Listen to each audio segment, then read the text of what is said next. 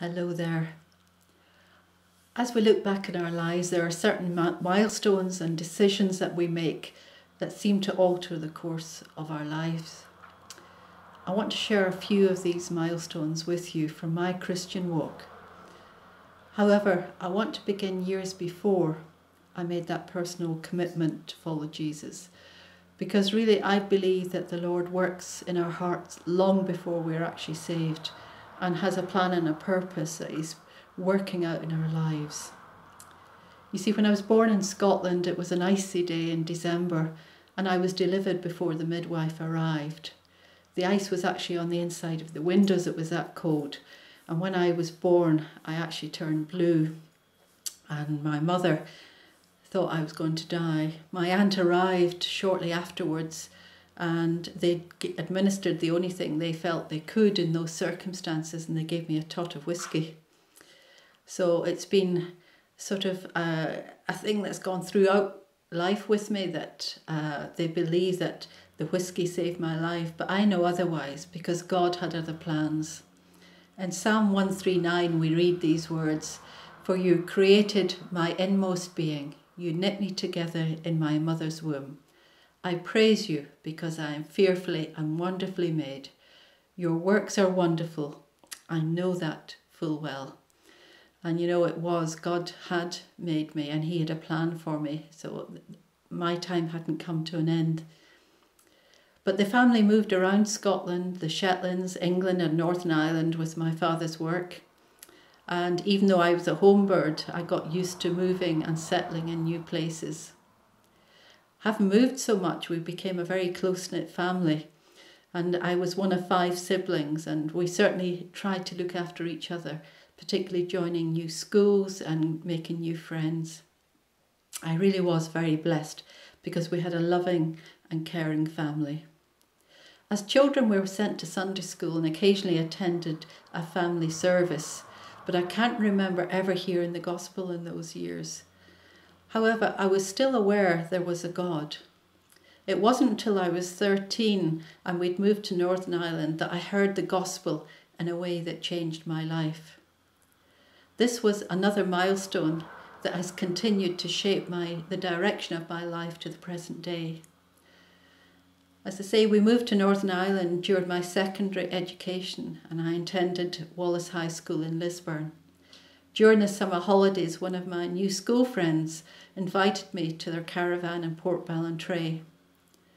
SISM were holding a seaside mission. We went to that meeting one evening, and as they were speaking, my heart was stirred. I heard the gospel for the first time that I can remember, and I walked forward at the end of the meeting to accept Jesus as my Saviour.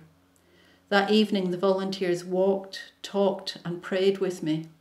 I'd never felt this way. God's love was just washing over me in waves from my head to my foot, and I found myself filled with an overwhelming sense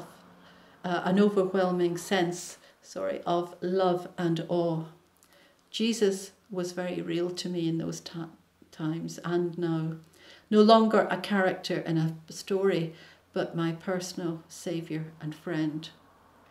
Although I shared this with friends and family, their reaction didn't mirror my own excitement, but neither did they discourage me. As I didn't have a Bible, I saved up my pocket money for several weeks to buy one. And being the King James Version, it wasn't easy to read or to understand. But the words it contained became very precious to me. Although I attended a local church as a young teenager, I floundered somewhat and have no one to turn to for advice or to disciple me. My growth was slow and I made many mistakes. I stumbled along in my Christian walk, and I'm sure the Lord shook His head as He got me out of one dilemma and scrape after another.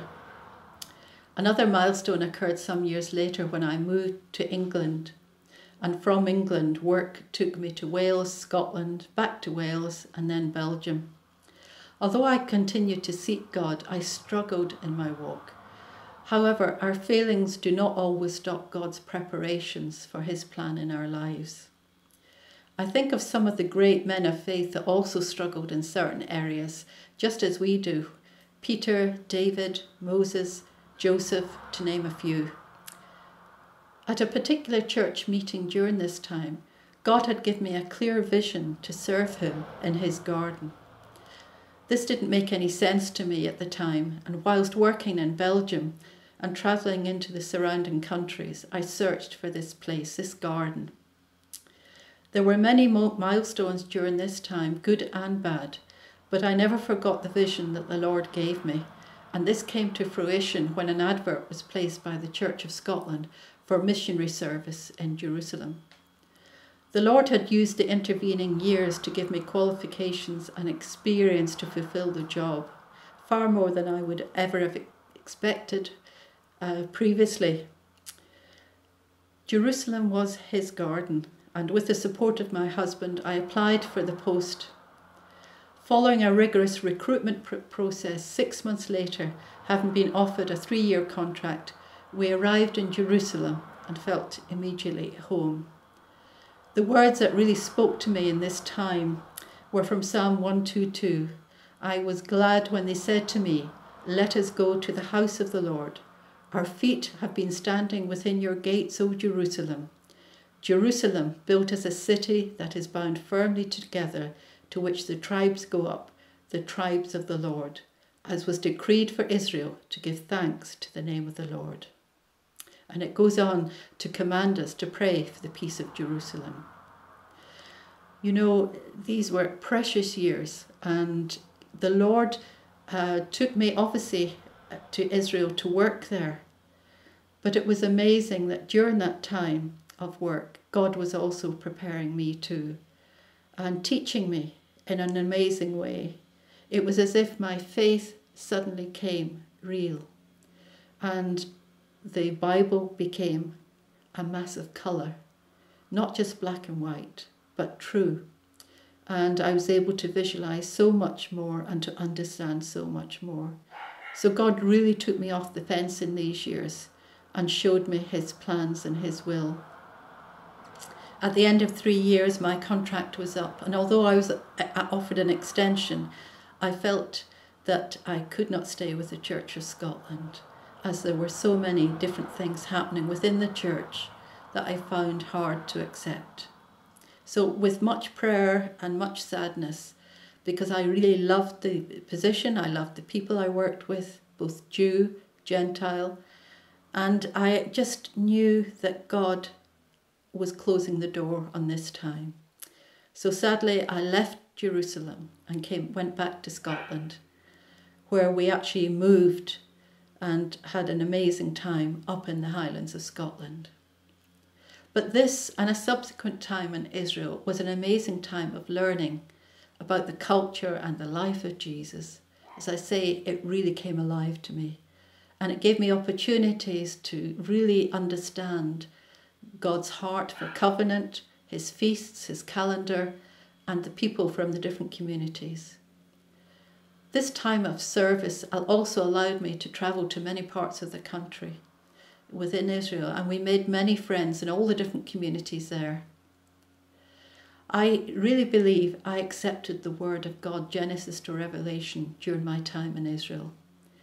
Because really, as Jim Graham once put it, we hedge hop. We tend to accept what we believe and refute what we don't understand or can't accept. But Genesis to Revelation is God's word. So there was only one answer, and that's what came about in Israel.